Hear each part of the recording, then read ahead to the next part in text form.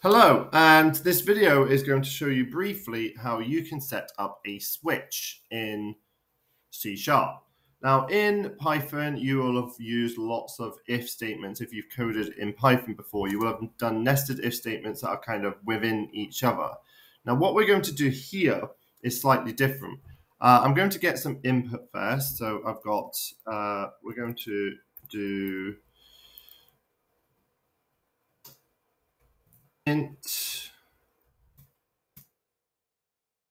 day equals console.readLine.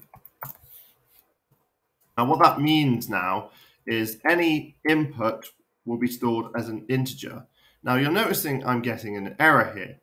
What we actually need to do is to convert that to an integer, we need to say convert dot to int 32 and put that in brackets there.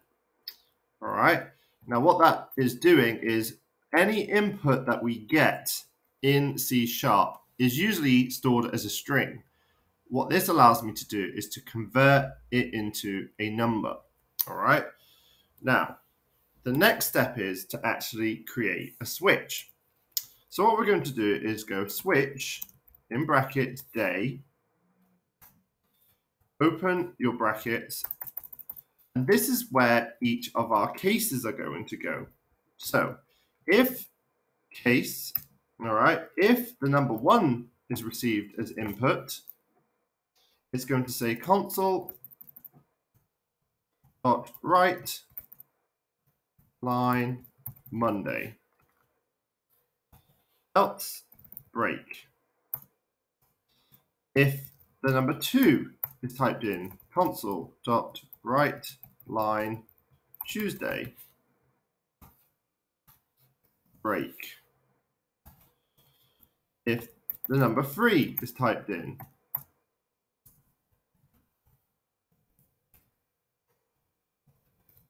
Wednesday will be typed in. Let's check this for the time being. All right, let's see whether this works or not. So inside here, I'm going to run this. And it's going to ask me to type in a day. So please type in your number. I'm going to type in the number 1. Let's close that error for a minute. I'm going to type in the number 1. And you can see it says Monday. Let's run that again.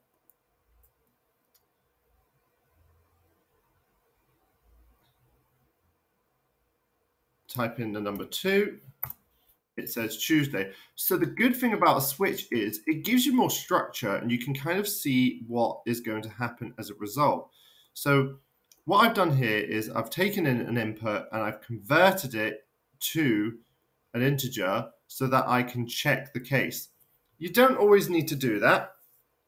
You can actually, if you wanted to, let's change this statement. Please type in your name.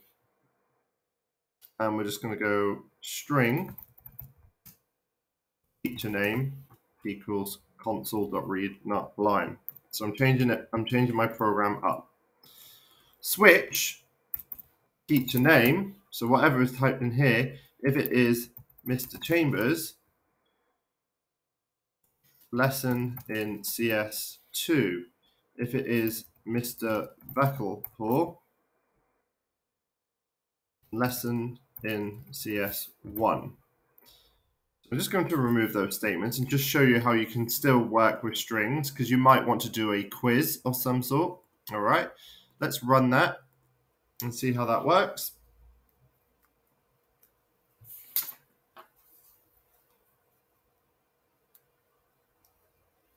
I'm going to type in Mr. Chambers.